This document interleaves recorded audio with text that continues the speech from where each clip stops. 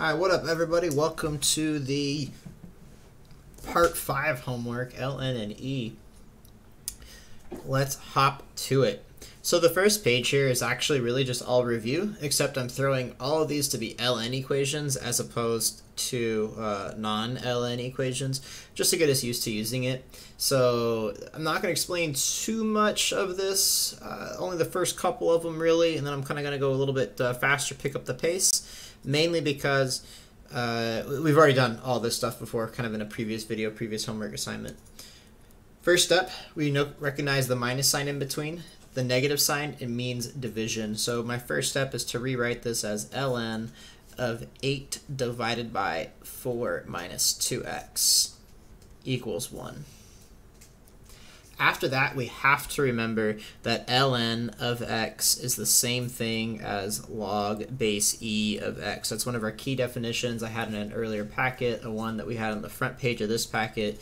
The main idea is this guy right here has a mini e down there. So when I do my log loop, you know, starting here, it's like there's an invisible e down there. E raised to the first power is the inside. So we can say e to the power of 1 is 8, 4 minus 2x.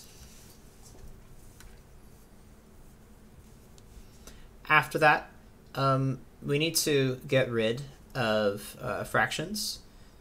And to get rid of fractions, there are a couple of different options here. The easiest option of all is remembering a trick. When you have an x in denominator, you can actually flip over both sides of the equation. So you can actually like write it over 1, flip over both sides of the problem, rewrite this as 1 over e equals 4 minus 2x, all divided by 8. And now I'm going to do like half cross multiplying. It's not like an all the way cross multiply, it's only a kind of cross multiply.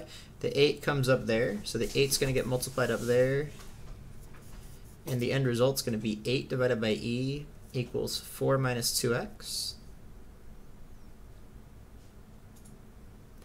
After that, you want to subtract 4 on both sides.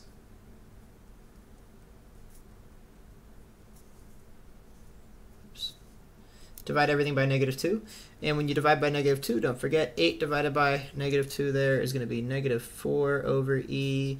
-4 divided by -2 is +2 equals x.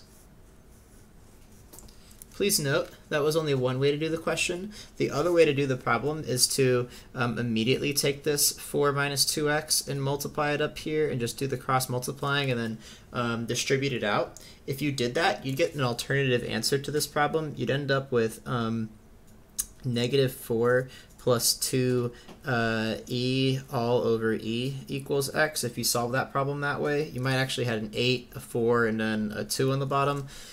They're both correct. There's nothing wrong with doing it another way. It's just different Algebra 1 approaches. Regardless, you need to get like to one of these two answers. If you are struggling with this portion of it from here, this is all Algebra 1 stuff. So if you're really struggling with it, please come by like after school. I'll help you through it. We'll tackle it together. And I will help you learn some other little tricks to going through it. Let's go over number 2. So number 2, again, we see that subtraction, that means division. So we have the ln of 2 minus 3x all over 10, that's a minus sign, equals the ln of 19. And now that we have ln's kind of on both sides of the equation, we kind of just say, they're gone. 2 minus 3x over 10 equals 19. Again, we want to do that kind of half cross multiplying up there. The 10's going up to that 19. 2 minus 3x equals 190. Subtract 2 on both sides. -3x equals 188. And divide both sides by -3. And just leave it as this fraction here. You always need to double check plugging back into the original if it's okay to plug in. And here it is okay to plug in because that's going to be a positive overall. Let's move on to number 3. So number 3, again, we have this plus sign. The plus sign always means multiplication. So we're going to do the ln of 2x squared times 8 is going to be 16x squared equals 2. Again, ln means log base e, so it's going to be e to the second is 16x squared. E to the second equals 16x squared. Divide both sides by 16. And you're going to have e to the second over 16 equals x squared. Anytime you want to solve an equation like this, I'm kind of running out of room here, and I'm like really running out of room. I'm going to use a pink pen to divide this in half. Okay. Anyways, so you gotta take the square root of both sides of the equation. When you do that, you're gonna have the square root of e squared over 16. Don't forget it's plus or minus, so you have a positive answer and a negative answer. And reducing that, the square root goes to the top and bottom separately.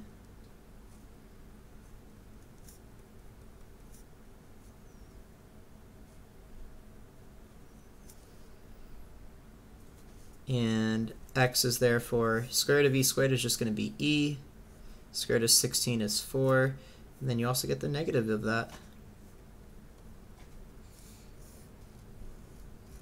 And again, if you're confused from this step on, the rest of that's Algebra 1, so I really need to talk to you, help you out, give you some little tricks and stuff. Come by after class, I'll get you through it. Alright, problem number 4 over here.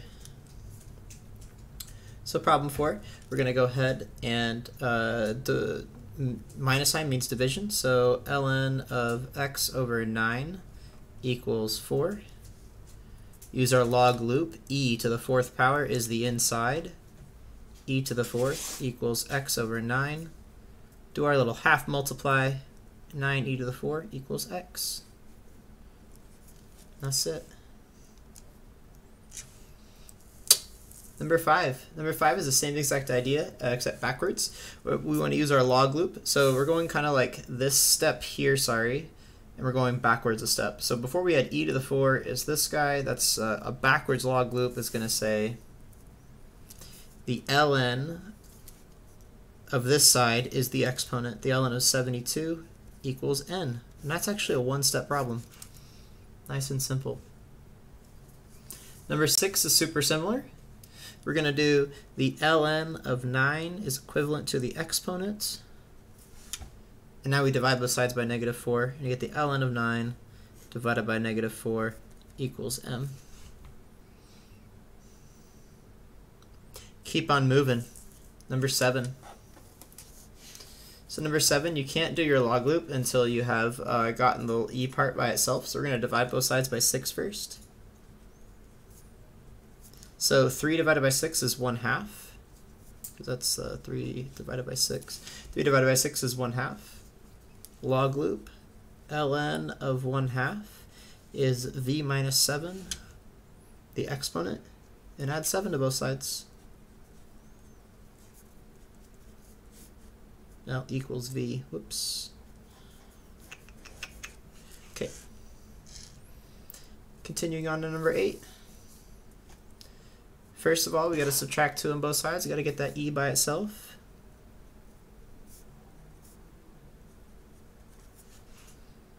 We need to do our little log loop.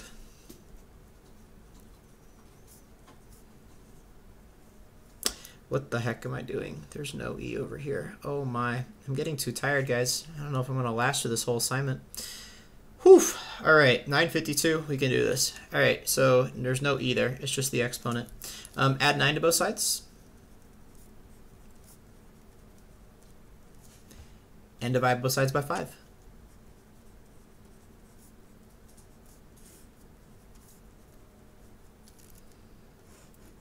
We're all done. Same concepts with number 9 over here. So step 1, we need to subtract 2 on both sides.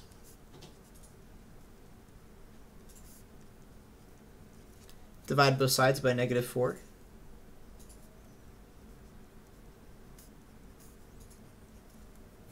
Log loop.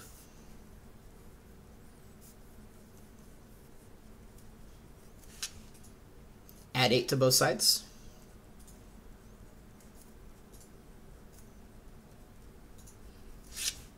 and divide both sides by -3.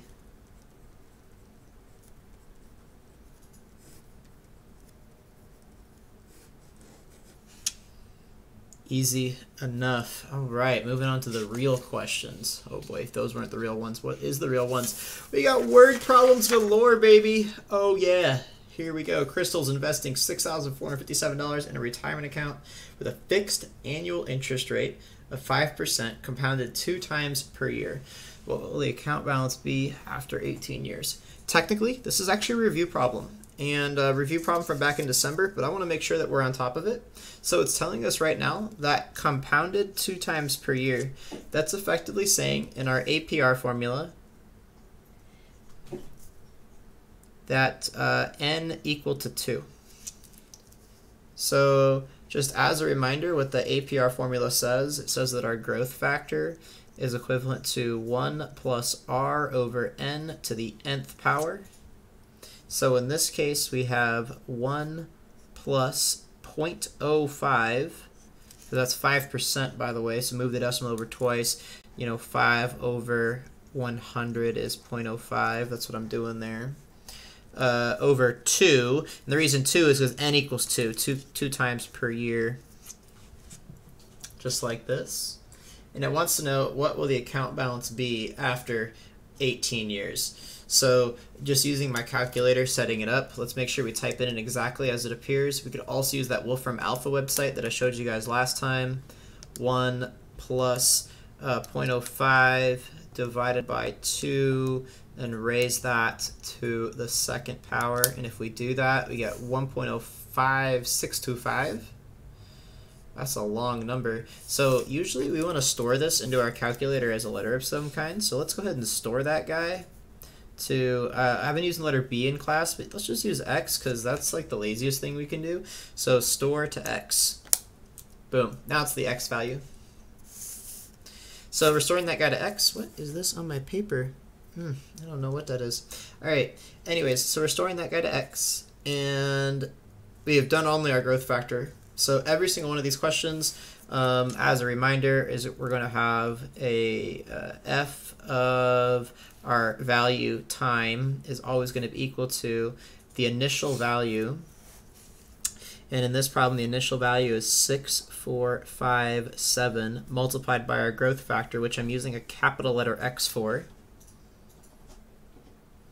And it needs to get raised to our value in time. In this case, our value in time is 18. So we literally just typed it into our calculator. 6457 times x raised to, oh, it's like bright, times x to the 18. Boom. $15,706.88.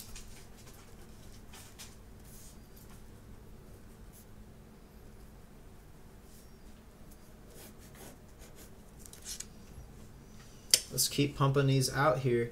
How long has this video been going? 13 minutes. Probably want to go another 15 or so. I don't know if we're going to make it through. We'll see what happens. See what happens. All right. Number 11. NDIBA invests $1,444 in a savings account with a fixed annual interest rate of 2% compounded 12 times per year. How long it will take for the account balance to reach 1660.80? All right, so we know in this problem, again, that we have to use this general equation that we've been doing for a while. The f of t is the initial value times the growth factor to a power. So let's do our growth factor first. So our growth factor in this problem is going to be equal to 1 plus 0.02 divided by 12 to the 12th power. So it's the same exact formula. And again, we want to store that in our calculator. So I'm gonna store it just because I feel like it. I'm gonna pick a different letter this time. I'm gonna store it to the letter B because that's what I used in class, or the letter base. So right now in our calculator, we're typing in 1 plus, and I think in class I showed you the fraction button, that alpha y equals enter, and of course I added in an extra plus sign for no reason. Okay. 0.02 divided by 12, end the parentheses, we're raising that to the 12th power, and we are storing that. The store button is down here. We're storing that to our letter B. And after storing that to our letter B, we need to raise it to a new power and figure out what's going on with it. So our equation is going to be f of t is 1, 4, 4, 4 times b raised to that t power. So that's our equation in general for this problem. And they're asking how long does it take to get to 1660.8. So that means that we're looking for time. We're trying to solve for that letter here. So 1660.80 is 1444 times b to the t. So let's go ahead and divide all of this in our calculator. We got 1660.80 divided by 1444, and it gets 1.1503. So I'm going to keep that number in my calculator, just chilling right there. You can actually pick a new letter to store it to if you really, really wanted to, but I'm just going to write 1.15 ... equals b to the t. And now I need to do the ln of both sides of the equation. So I got to do the ln of this 1.15 ... equals the ln of b to the t. T needs to come down in front.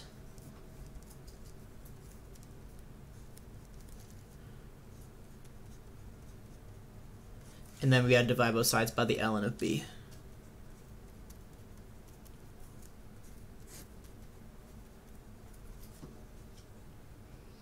And then we can finally figure out what our time is here. So we need to do the ln of this guy. So ln of the answer, and divide that by ln of capital B. And 6.999999 looks like it's 7 years is how long it's going to take. So lots of stuff going on in that question. So let's review it one more time, exactly what happened. So we started off realizing that it said compounded 12 times per year. We're using our APR formula, where R, this 2%, gives you this 2. We're realizing that the n is 12, so these guys are both 12s right here. And we put this into our calculator and stored this to the letter B. If you decided to figure out what this is, it's like 1.02018, something like that. After that, we set up our equation. It's always going to be of the form: the function of time is equivalent to the initial value times our growth factor raised to some version of time. And continuing on, we divided both sides by 1444, and when we did that, we left this number in our calculator. You could have rounded it, but you might have had a slightly different answer if we had just used like the 1.15, like just to show you like how off we would have been. It wouldn't have been by much. Like if we did the ln of 1.15 and then divided by the ln of B without doing any rounding, like it's barely any different. So if you want to just round, it's not the end of the universe. You'll probably still get the same answer. Anyways, we get this 1.15 as b to the t. To solve this, we need to, we could use a log loop. It's a little bit obnoxious to do that, so we usually use ln, and that's how most books do it, so I want to continue doing it that way. So we do the ln of both sides. The t comes down in front. And then we divided both sides. That t is coming down in front right there. That's our exponent rule. And then divide both sides by the ln of b and plug it into our calculator. Hopefully this isn't the end of the world, because we got yet another one to do. All right, number 12. Jessica invests $5,470 in a retirement account with a fixed annual interest rate compounded 3 times per year. After 19 years, the balance reaches 16912.08. What's the interest rate? So it's super similar to all the questions we've been doing. I'm going to try to set it up in one step and see if it all makes sense. So we're going to go 16912.08 is equivalent to the initial value, 5470, multiplied by 1 plus, we do not know the interest rate. We just know it's an R divided by 3, and that is going to be raised to the third power, and that whole thing is getting raised to the 19th power. Okay, so we got to solve this equation. How in the world are we going to do this? Well, we need to take care of this exponent over here, and we know we need to divide this guy. So we're going to go ahead right away and start doing some division. So let's do that. Let's do 16912.08 and divided by 5470. Let's give us 3.09178. So 3.0917, I'm going to do 88. I'm going to do that many decimal places. It's arbitrary how many I'm doing. You can store the number in your calculator if it makes you feel better. And over here, the 3 and 19 are going to get multiplied together to get 1 plus r over 3. And then we're going to do 19 times 3, and that's going to be 57.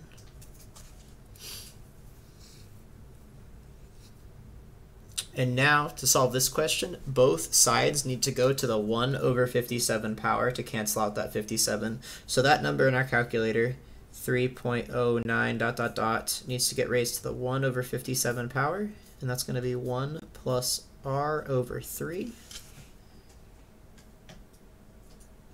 I'm going to do this at the very end. I don't feel like typing it in my calculator right now. I mean, I guess I can, right? It's not going to be the end of the world. So raise that to the 1 divided by 57 power. I'm literally just typing an answer to the 1 over 57. I get 1.019999999. So let's just let's try 1.02. Let's be lazy about it. Equals 1 plus r over 3. Subtract 1 on both sides. That's going to be 0.02 equals r over 3. And therefore 0.06 equals r, for a total of 6%, multiplied by 100 to go back. And if you did it in the calculator, you get like the exact value, like you wanted to be super duper exact. You would have subtracted 1 there, and then multiplied by 3. Oh, no, adding 3, multiplying by 3, times 3. And you got a 0.0559, and then like times 100 even would still get you like a 5.99999% interest rate. It's going to be 6% is clearly going to be our correct answer here. All right, number 13. I think I'm going to call it quits after this 13, actually. I think that's going to be the amount of focus that any of us are going to be able to do in a single night. We can do the rest of it at a different time. So Shayna invests a sum of money in a retirement account with a fixed annual interest rate of 3%, compounded 2 times per year. After 19 years, the balance reaches $9,527.68. What was the amount of the initial investment? So I had one of those moments where I read the whole thing and I didn't process anything. So I'm going to read it again. That happens. It happens to everybody. So we got 3% compounded 2 times. We want the initial investment. So now we're like looking for, like in this equation, we're looking for that number this time right here. So we got 9,527.68 equals, we don't know what this guy is. We don't know our initial amount. We use A with a little 0 to denote that initial amount, multiplied by, and now we got 1 plus 0.03 divided by 2 to the 2nd power to the 19th power. And what's nice about this question is because this is just multiplied, we can actually just do this divided by that and do it in one step in our calculator and just be done. You know, like you can literally type in that whole thing and be done with the problem. So I'm going to do it. It's a one-stepper. We got 9,527.68 divided by, and now I just need to be really, really careful with my parentheses. So if you notice in my problem, I got 2 parentheses there, but it's getting raised to that 19th power. So let's go 3 parentheses total. 1, 2, 3. And we got 1 plus, and we got alpha, y equals enter 0.03 divided by 2, end the first parentheses, raise it to the 2nd power, end that parenthesis, raise that guy to the 19th power, and then end our third parenthesis that we're dividing by. And there we go, 541,000. So that's actually just 5,000. Oops, can't even read it. $5,411. That was actually really, really easy once you set it up. Nice and simple. I'm still going to call it quits for today there. And we will do the rest of this video right after. I'm going to do a separate video just so you guys can take a break, take a pause. That's my recommendation. Have a good one, guys.